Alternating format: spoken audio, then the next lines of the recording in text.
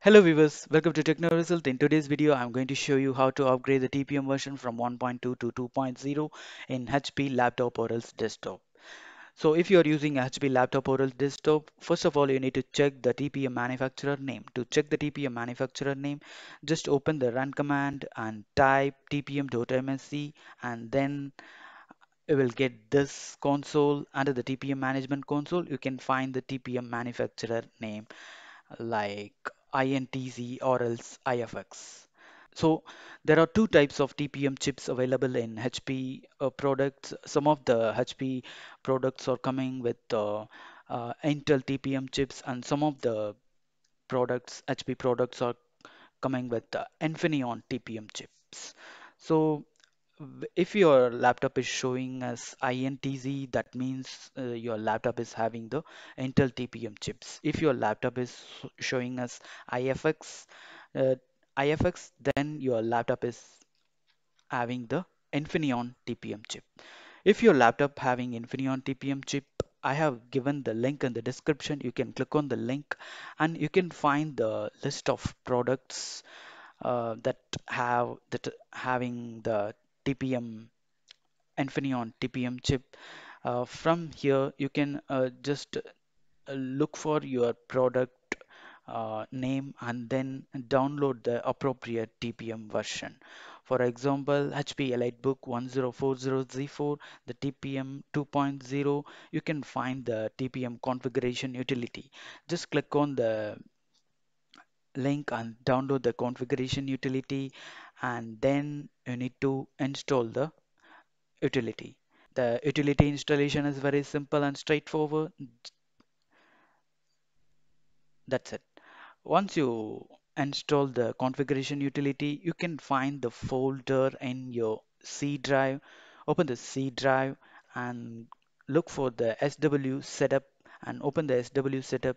Under here, you need to open SP87753 folder. Under the folder, you can find the TPM config exe file.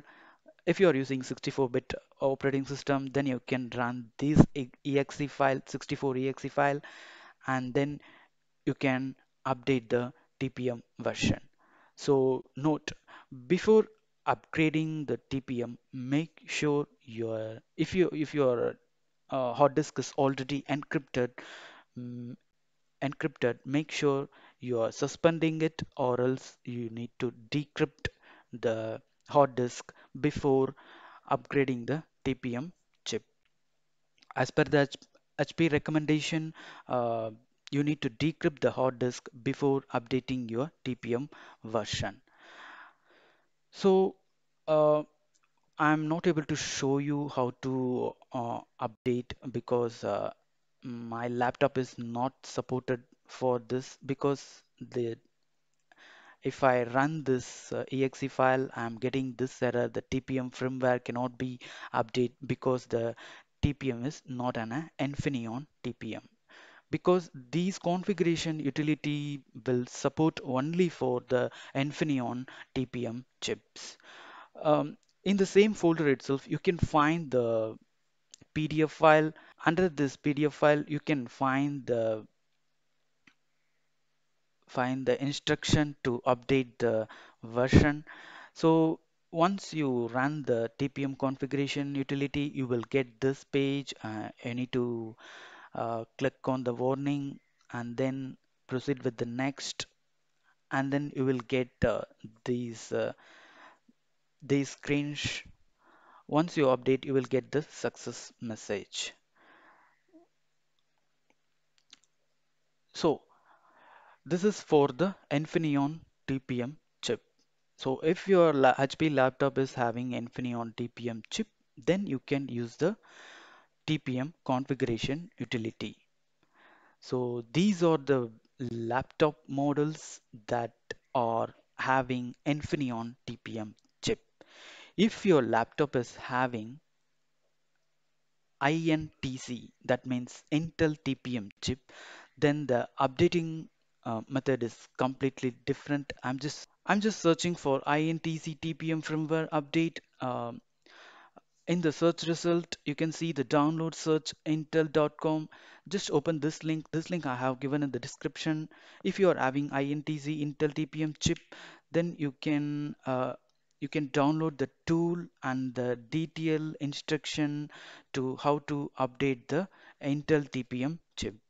Uh, I'm just right clicking on the PDF. I'm just showing you this PDF contains the detailed instruction to update the TPM firmware. I'm not show you this method because my TPM chip is already updated. But this PDF file contains the detailed instruction. You just need to download the firmware update bio. Next, you need to copy that bio file to the USB, and then you need to restart your system, and then you need to press F7 continuously.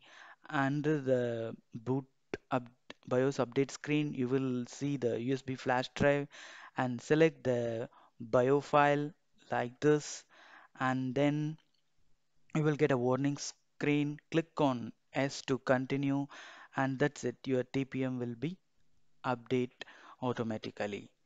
So if you are going to try this method, make sure you're decrypting your hard disk first, and then make sure your BIOS is completely fully updated to recent version.